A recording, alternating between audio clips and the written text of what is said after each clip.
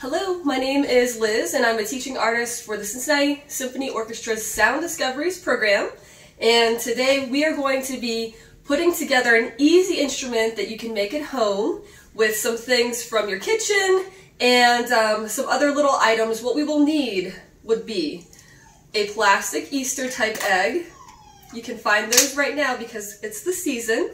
Some electrical tape, it can be any color, a pair of scissors, and if you like a Sharpie, this is optional. And then you can just go into your cupboard and see what you find. What I have here today are dried beans, some dried macaroni, some split peas, some popcorn kernels, some rice, and then a mixture of all of those. And what we're going to do is make some egg shakers and then compare the sounds that these different ingredients can make. So what you do is you just open your egg, and you're going to start with just one side.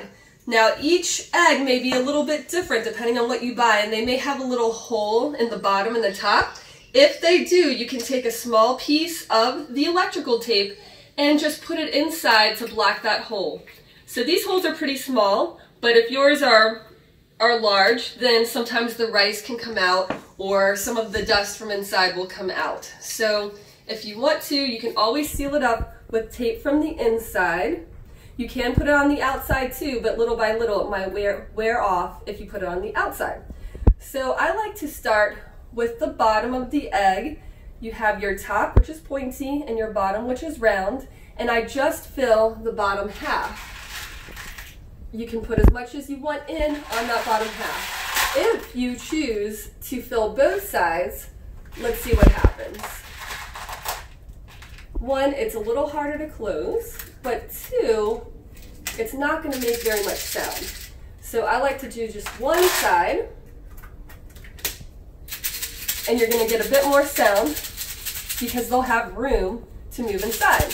So after you seal it up, a very important part is to seal it again with the electrical tape. So I usually take about 5 or so inches. Maybe a little bit more. It's not a perfect science, but you want enough to go totally around the egg. And the trick is you actually want to stretch the tape as you turn the egg, and this makes a tight seal. You need to go around at least once, and if you have extra tape, then you can just keep going until you've used all the tape, and then you've got a completed shaker. Optional, if you want to decorate, you can do that with your markers or stickers or anything like that. And in this case, for our science experiment, I'm actually going to write a B for beans, so later, if we try to play a guessing game, we can see what our answers are. So this is our beans, and it makes a sound like this, which we will be able to compare as we go through the rest. So this is macaroni. So right now you can just guess what kind of sound you think this is going to make. And we'll go ahead and close it up. And this is the sound of macaroni. It's pretty different than the beans. Okay, so we'll seal it up. And we're going to do this for each different egg. So you can literally use anything that you find in your house that is small, that is hard, and that is going to be dry. So you wouldn't use cooked food, because one, it wouldn't make a good sound, and two, it would begin to smell bad after a couple days. So this is the macaroni. Then we have split peas. And you might be thinking, okay, I've got some of these things in my cupboard. And we'll go through, seal this one up. You can use different colors of eggs. You can use different colors of tape. You can make these as fancy as you like. So this is the split pea sound. I'm going to put an M for macaroni on this one. And I'm going to put SP for split pea on this one. Then we have popcorn. So, same thing. We're going to put some in the base, close it up, tape it up,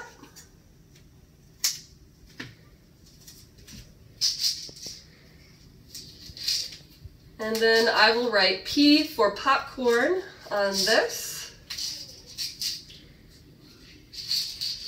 We have 2 more to go.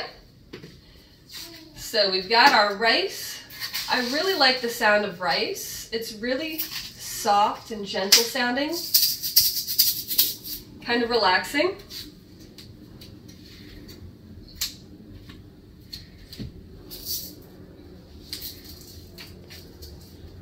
And so we've got our rice. I'll put an R for rice.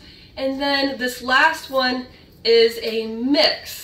So I put a little bit of each thing inside of this here so we can hear how they sound all together. And it's a pretty interesting sound to have them all mixed up like that. So we will put an M for mixed. Actually, I'm going to put MIX because we have M for macaroni.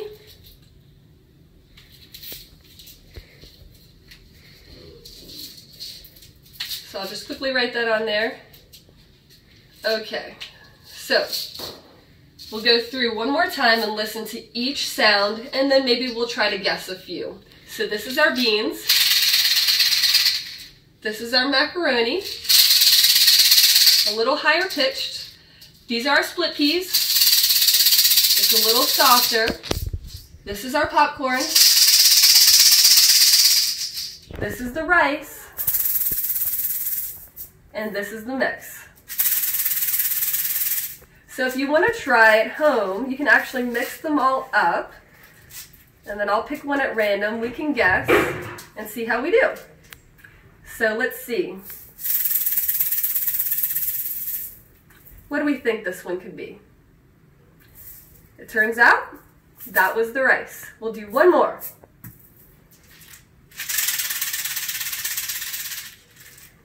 And what do you think this one could be? It was beans. And together, beans and rice make a great combo. So thank you very much for joining me today. Again, you can pick anything in your house that works. It's small, hard, and dry, and fits into one of these Easter eggs. You're just going to fill the bottom part, push it together, tape it up, and then if you would like to, you can decorate or you can play the guessing game, whatever works for you. So thank you. Again, I'm Liz from Sound Discoveries from the Cincinnati Symphony Orchestra, and have a lot of fun making music at home.